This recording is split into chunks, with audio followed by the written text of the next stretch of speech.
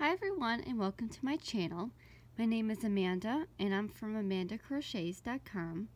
In today's tutorial I'm going to teach you how to make the textured spa cloth. So as you can see here, this is what the spa cloth looks like. This is a simple pattern that only requires 2 stitches in the single crochet and the double crochet. The finished spa cloth measures 9 inches across and 9 inches up and down. So a 9-inch square, and again it works up pretty quickly, and I really enjoy this pattern a lot. So let's begin with today's tutorial.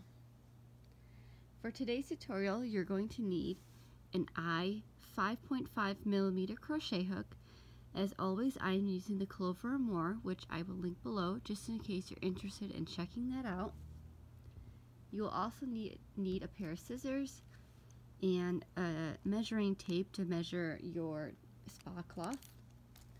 And the yarn that I am using today is the Red Heart Scrubby Smoothie yarn, and I am using this in the color gray. You will need 1 skein of this in order to complete today's project. If you don't have this type of yarn, you can always use any other type of cotton yarn.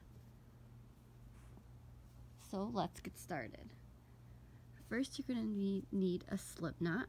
I will go ahead and link to my video below just in case you're interested in checking that out or need more practice. So to make the spa cloth, you're going to need to make a chain of 33. If you want to make your chain bigger or smaller, you simply want to do a multiple of 3. So that means you're going to do 3 plus 3 plus 3 until you get your desired length.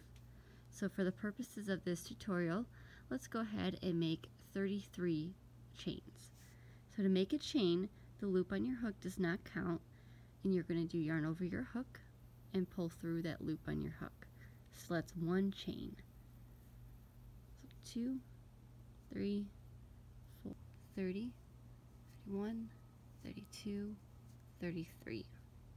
Okay, once you have your 33 chains, you're going to make 2 double crochets in the 3rd chain from your hook. So the loop on your hook doesn't count, like I said, and you're going to count 3 chains from your hook. So 1, 2, and 3. So in that 3rd chain, you're going to make 2 double crochets. Now I like to go in the back hump, but that's personal preference. I just feel like it makes a little bit of a neater edge at the end. Okay, so you made 2 double crochets.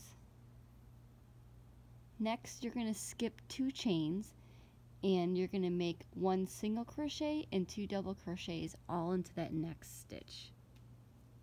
So you're going to skip 2, so 1 and 2, and in that next one you're going to make a single crochet. So to make a single crochet, you're going to do insert your hook, yarn over, pull through that loop, yarn over, pull through the 2 loops. And then to make a double crochet, you're going to do yarn over, insert your hook, yarn over, pull through the first 2 loops on your hook, and then pull through, yarn over, and pull through the last 2. And remember, you want to make 2 double crochets in that stitch. So this stitch is called the blanket stitch. I will go ahead and link below just in case you're interested in learning how to check that out, or learning how to make that stitch and going from there. So to finish this row, you're going to repeat all the way down until you get to the end of the row, and then you're going to make 1 single crochet into that last chain. So again, you're going to skip 2 chains, so 1 and 2, and then in that next chain you're going to make 1 single crochet and 2 double crochets. So go ahead and do that all the way down, and remember to make 1 single crochet into that final chain. So let me finish that up and I will meet up with you at the end of the row. Okay, this is what row 1 looks like when it's all completed. So to go on to the next row, you're going to go ahead and chain 2 and turn. So to begin row 2, you're going to make 2 double crochets into that very first stitch right here, which is your single crochet from the previous row.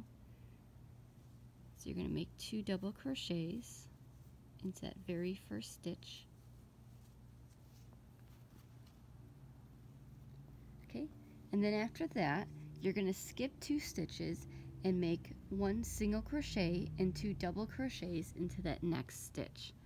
So you're going to skip the 2 stitches from before, which is essentially the double crochets. So you want to skip the 2 double crochets, and in that next stitch, or the single crochet, you're going to do a single crochet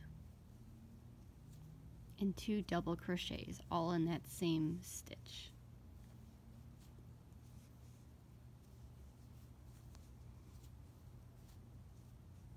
Okay, so that's what that looks like. And then you're going to go ahead and repeat this all the way down.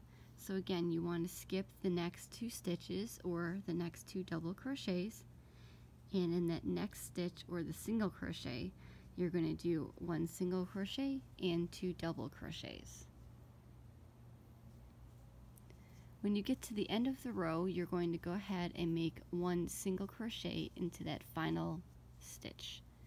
So go ahead and repeat this all the way down, and I will go ahead and meet up with you when I have finished. Okay, and this is what row 2 is going to look like. So as you can see, you have your little bit of a texture starting.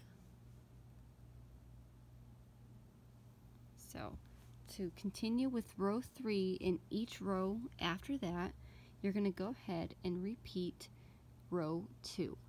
So you're going to chain 2 and turn.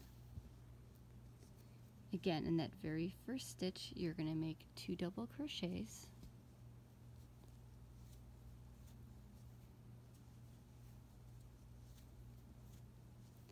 And then you're going to skip the next 2 double crochets, and in that next single crochet, you're going to make 1 single crochet and 2 double crochets, all in that same stitch.